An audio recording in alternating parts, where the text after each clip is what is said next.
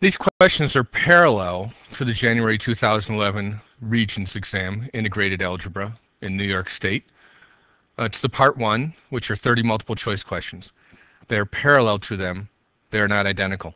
The first thing I want you to notice is that this is going to be labeled number 1, so that's parallel to question number 1 in the Green Book for January 2011. Given the sets A, B, and C are the following numbers, what is the intersection of sets A, B, and C? Questions 1 through 7 are basically going to be vocabulary questions or some simple procedural questions. This is a vocabulary question. Intersection means where they cross or where all the numbers are the same. They do not all have a 2, so 2's are out. They do not all have a 3, so 3's are out. Do they all have a 4? No, set C does not have a 4, so 4's are out. They obviously don't have 5 because set A starts at number 6. Do they all have a 6? Yes, they all have a 6.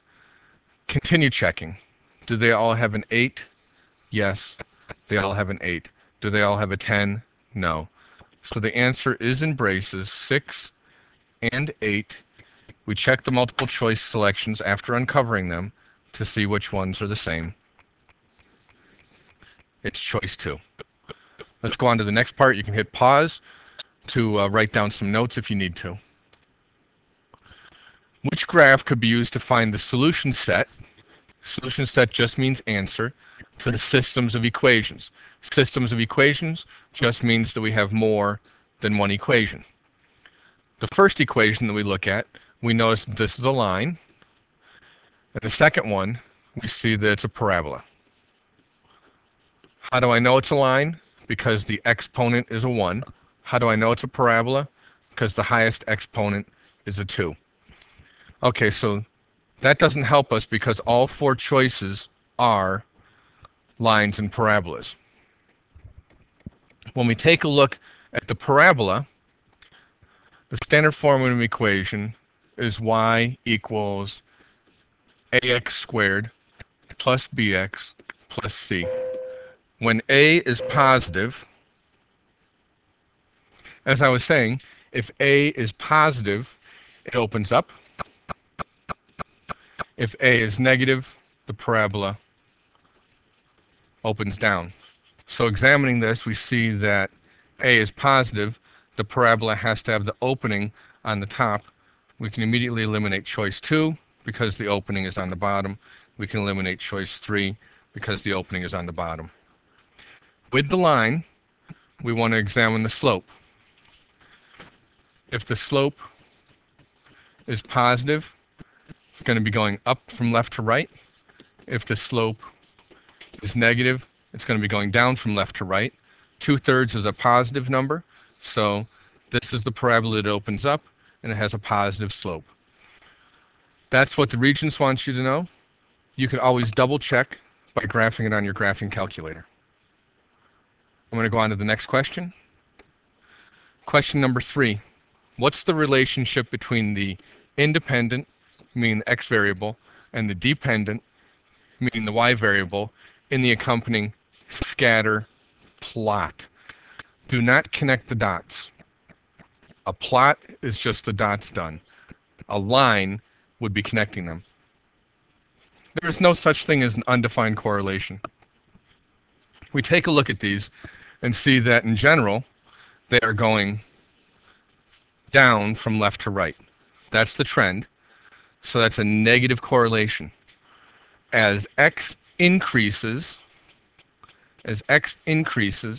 y is decreasing. That's a negative correlation. Let's take a look at the next one. It's also question number 3.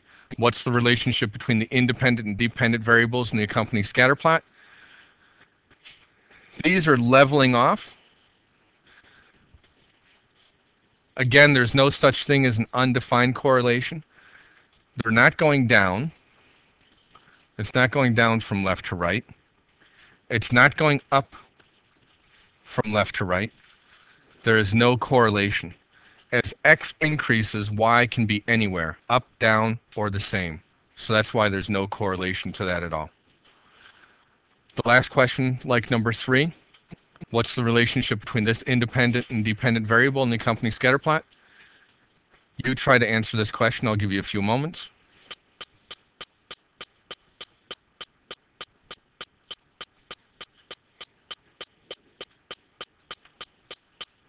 It is number 3. It's a positive correlation. Okay, now let's take a look at number 4. Sylvia ate 12 more. Oh, by the way, with this question, what I like to do with a word problem that's this complicated, I like to cover up the choices while I'm trying to answer it, do the work, take a look if the choices are the same. I suggest that you write this down, hit pause, write down the question, and then we'll go over it together. Sylvia ate 12 more fish than Garfield. Fluffy ate 3 times as many fish as Sylvia. If X represents the number of fish Garfield ate, which expression represents the number of fish Fluffy ate? So Garfield is X. I'm defining the variable. Why do I want to do this? There are a whole bunch of words here. Algebra is based on equations. And it says, if X represents the number of fish Garfield ate, which expression, so which kind of equation without an equal sign, represents the number of fish Fluffy ate? So I'm going to have to write some equations or expressions. X represents the number of fish Garfield ate. Garfield equals X. Then Sylvia ate 12 more fish than Garfield. 12 more means I'm going to add to Garfield. So Sylvia, I put a little line through the S just so I know it's not a 5. Sylvia is 12 more than means add to Garfield. If you put G plus 12, that's correct also, because addition is commutative. Fluffy ate 3 times as many fish as Sylvia. So Fluffy is 3 times as many as Sylvia. It asks, which expression represents the number of fish that Fluffy ate? That's the expression. We look at our choices. It's not there. We cover it up. We notice that we need X in here. Instead of writing, again, instead of writing an S, everywhere we see an S, we can write the 12 plus G. So F equals 3. Please remember to put it in parentheses. 12 plus G. But guess what?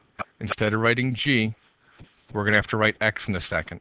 So it's 3 times 12 plus X. Let's see if that is here. It looks like this one. The only difference is that we commuted the 12 and the X. We can commute them because addition is commutative. We can change the order. You can hit pause and copy down the notes if you want to, if you haven't been taking notes all along. Let's go on to the next question. Which relationship is a function? They are not going to provide you a piece of scrap of graph paper. However, I highly recommend that you use graph paper. The graph paper is at the end of the test booklet. We'll rip that out of the test booklet and use it for questions just like this. Which relationship is a function? What I'm going to do is I'm going to hit pause and I'm going to graph number 1. So I plotted choice 1. It's asking which of the ones is a function. Well, if we notice, a function means for every x value that we plug in, there can only be one y value. Well, here, when x is 2, there are 2 y values, one of which is 5, and the other one is 8. When x is 2, we have 2 y values. One of them is 8, and one of them is 5. So which is a function? No, that's not a function, because for every x, there is only one y value.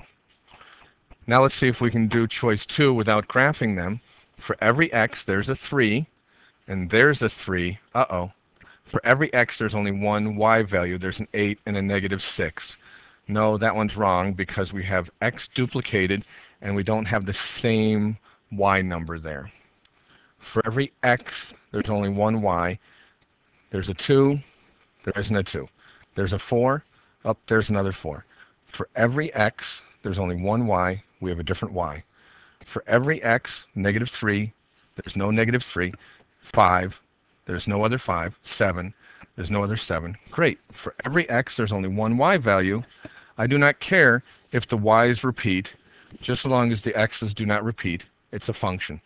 You may get them as a list of points. You may get it as a graph. If we get it as a graph, we notice that for every x, there's two y values there, so that's not a function. If this point wasn't here, or let's even say that point wasn't there, this would be a function. If I cover up that x, that star, there's no two x values that are the same. So those 3 points would be a function. Add that fourth point. It's not a function. Let's take a look at the next question. Make sure you write down the function means for every x there is only one y. What's the value of x in this equation? Again, very straightforward. Getting myself a little room so that I can do the work. I distribute 3 times x, 3 times negative 12. It's 3x minus 36. Distribute 3 times 9 is 27x. 9 times 15 is minus 135. Okay. I need to find the value of x in the equation. That means isolate x. Personally, I like to subtract the smaller x's. I have negative 36 equals 24x minus 135. After adding 135 to both sides, let's see if you can beat me to this. I get 99 equals 24x. If 99 equals 24x, dividing both sides by 24, using your calculator, you do 99 divided by 24 and get 4.125 equals x. Let's take a look at the choices. These choices did have repeating bars over them. So be careful. This time they did negative 4.125 as choice number 3. If that was choice number 1, you may have jumped to it right away. The answer is positive 4 1/8. You can check it by putting 4.125 in for x, do 4.125 minus 12 times 3 first, and then do 4.125 times 3, subtract 15, and multiply it by 9. You'll get the same answer that comes out. Let's look at number 7. The rectangle shown has a diagonal of 22.5 centimeters, and it is labeled, and a height of 10 centimeters. It's a rectangle. It's the nearest centimeter. What's the length of the rectangle? If I put x here, that's somewhat convenient. This is a better location. Remember, opposite sides of a rectangle are the same. Why did I want to do that? Let's highlight a part of this. We notice here are the 3 sides that I have. Guess what? It makes a right triangle. We remember the Pythagorean theorem. Leg squared plus leg squared equals the hypotenuse squared. We plug in the numbers. 10 squared plus x squared equals 22.5 squared. Yes, I am going to use a calculator. I square 22.5 and get 506.25. I square 10 and I get 100. Subtracting 100 from both sides, I get x squared equals 406.25. Well, how do I get the solution here? You have to take the square root. The opposite of squaring is square root. So the square root of 406 is, don't forget the quarter in there, 406.25, is an irrational number. So I read the directions again, and it says to the nearest centimeter. That means I am going to round 20.15 and so on, 564,437. Rounds to the nearest centimeter as being 20 centimeters. This concludes problems 1 through 7. 8 are going to continue on to the rest lesson.